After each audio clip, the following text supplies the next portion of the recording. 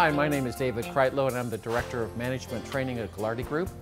And today we have our quarterly video newsletter and I'd like to welcome you to it. And we have guest speakers of Luana Winkles, Mary Lardazabal, and Bijan Hindafar who will be talking with us. And right now I've got Luana to my left and I'd like to turn it over to you, Luana, for a moment. Thank you, David. I wanted to remind everyone about food quality. I wanted to remind everyone that the operations manual has been updated to lesser holding times on our products and no holding times on our pre-made burgers. And I know as I visited restaurants, I still find people over-holding. Very important that we're serving a hot quality product, so please make sure you review your operations manual and the holding times on all of our product. French fries, 5 minutes, chili and chili cheese dogs, 10 minutes, corn dogs, 10 minutes only, and absolutely no pre-make of chili and chili cheeseburgers.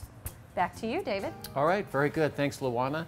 And let's now go to Mary Lardazabal, and she's going to be talking about some money-saving tips. Off to you, Mary. Thanks, David. Okay, I have another money-saving tip for you. This is the bottle of degreaser that you guys get in your store. Most of you use it. It's $20.35 for a case of degreaser, or about $10.17 for a gallon, okay? What I want to try and get you to do is to dilute the degreaser down. It actually calls for it on the label. If you look in the operations manual, it's 1 to 2 ounces per gallon of water, okay? So what I'm suggesting is maybe not the 1 to 2 ounces, but I'm suggesting maybe 6 to 8 ounces of degreaser per every gallon that you have. Obviously, you're going to have some spare gallons around. The average store uses about 2 cases of degreaser a month, which is about $40.70. If you only had to do it every 3 or 4 months buying a case, you're going to save about $122 every 3 months or so. So again, dilute your degreaser down and you'll save yourself some more money each month. Back to you, David. Thanks, Mary Lou. We really appreciate those money-saving tidbits. Let's go back to Luana for another topic. And Luana. Thank you. I'd like to remind everyone about the new law with credit card sales. You've gotten a letter from me about this, and also you should be receiving a letter from your provider, whether that's First Data or you use another provider. Beginning in January 2012, you will receive a 1099 for all of your credit card sales for the year of 2011. Really important that you make sure your credit card provider has your correct tax identification number as well as your exact name as it shows in the IRS database. If you do not have that information correct, beginning January 2012, they may withhold up to 35% of your credit card transactions for taxes. So please watch your mail for the information that came from operations as well as the information that came from your credit card provider, and make sure you follow up. If you have questions, please make sure to call your provider or call your franchise area director. David? Wow, very, very important information. All right, next let's go over to Bijan Hindafar, and he's going to talk with us about giving back to the community. Bijan, off to you. Hello, everybody. I'm here today to talk to you about local store marketing, more so about community partnership and really what community partnership means for us. As you guys are going out, and we've talked a lot about local store marketing lately to try to increase sales and build our brand awareness. But one thing you can really focus on that does not take a lot of effort is community partnership.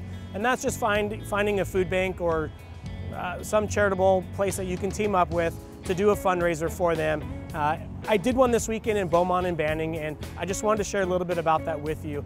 The owners actually partner up with a group called Carol's Kitchen. They've been in the area for 10 years, and what their mission is they are there to feed the hungry daily through their kitchen, but also pass out food to churches, shelters, just anywhere there's a need for food. That's what their mission is.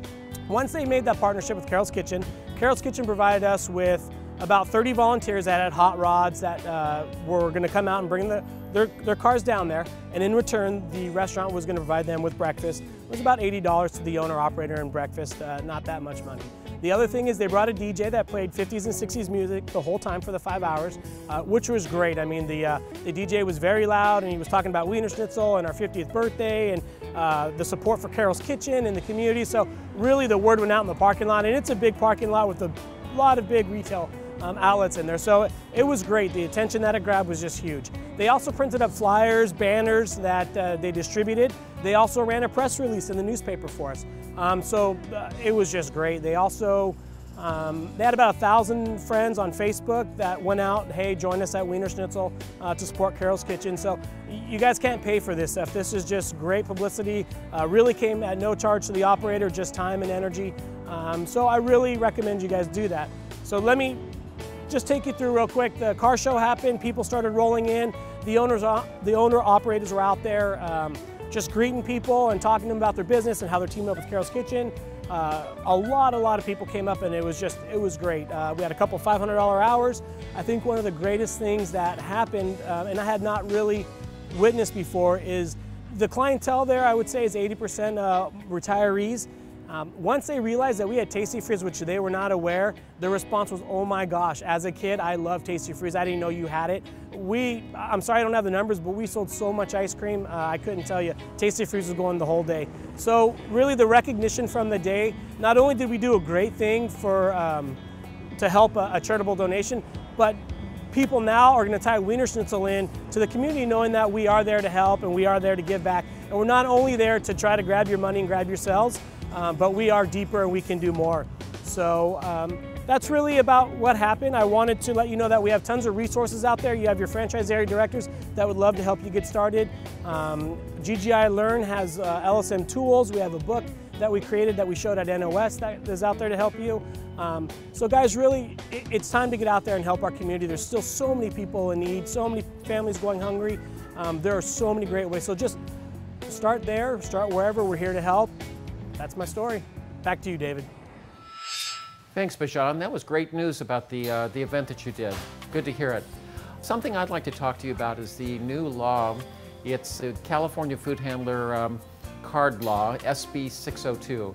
Becomes effective on July 1st of this year that every employee within your restaurant has to have a food handler card. There should be a letter coming out to you by the time you're watching this video. It's going to cover the details and everything about it, so just be watching for it and move forward with it, getting them as soon as possible. Luana, I know, has another topic to talk about, and so Luana, let's talk about Mojo. Absolutely. Just wanted to remind everyone about Mojo and how exciting it is to create some excitement and fun in your restaurants. Motivation, opportunity, journey, and absolute ownership. You can take ownership of your restaurant and make sure that each day that we utilize the tips that you've heard about here on the newsletter, and make sure that you're motivating your employees to treat your guests right and make sure that it's a fun atmosphere in your restaurant. All right, Luana, thank you very much for coming out today. I really appreciate it. And I'd like to also thank Mary Lou for coming out and talking about money-saving tips. Bijan talking about local store marketing and really giving to your community. Great ideas and great comments. And the other thing is we'll be seeing you real soon at your restaurants and looking at the Mojo and seeing what you're doing for Mojo at your restaurant, and keep that Mojo spirit going at your restaurants. Thank you all very much for watching the quarterly newsletter, and we'll see you at the next one. Have a great day. Thank you very much. Bye.